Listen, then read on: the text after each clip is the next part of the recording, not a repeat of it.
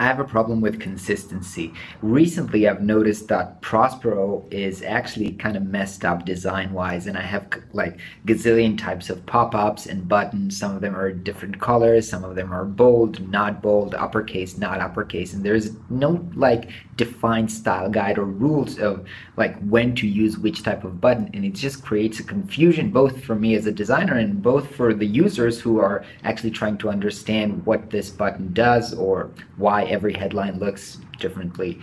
And I feel very frustrated because fixing everything in Prospero right now, I've got like gazillions of styles, would take a lot of effort, and I'd rather put that effort into, developing features.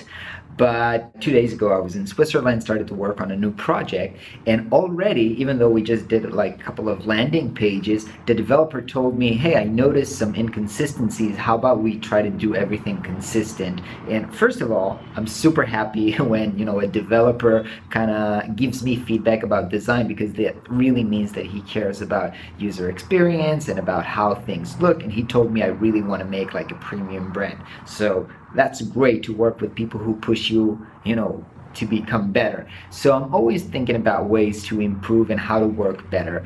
And I've actually found a super awesome way to create a style guide right now when I started working on this new project. So what I actually did is, while working, I did the design in Sketch, but before I started actually developing it in Webflow, I've just created a page that has kind of all the possible, title cases and buttons already with their interaction, all kinds of dividers, and every element that I'm actually going to use.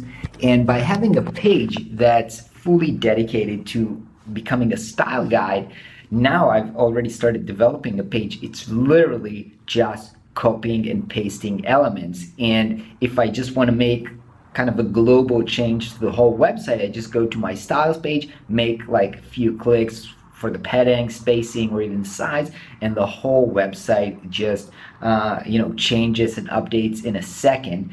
And it's so awesome. I can't believe that I didn't do this before. It's going to be, first of all, it's going to save me tons of time designing, because I don't have to remember which styles I've created or try to recreate or create millions of styles, which that's usually how I work. And it's going to actually improve my design, because it's going to be much more consistent and coherent, and I'm always have the ability to see in one page all the elements that I have. So I feel like this is kind of a new step for me, and it's going to really improve my workflow. So I'm actually happy to get feedback from that developer telling me that your design is not that coherent, please improve that. Feel really happy about it. All right, forget about design, let's talk about this.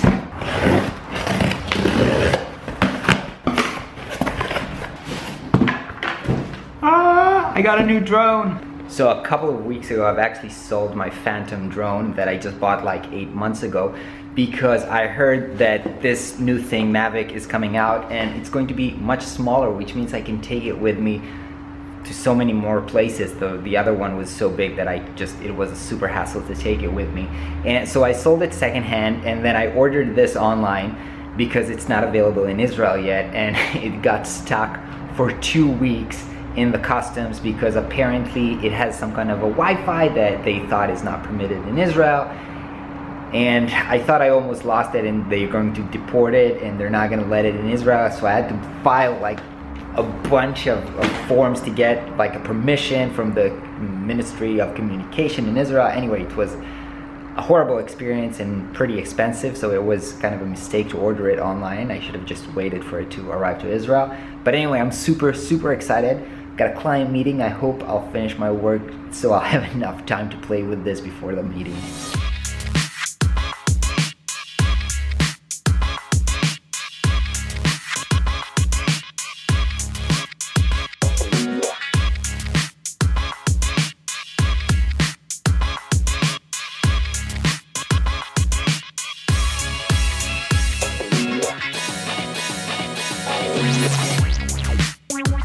That was such a fun session.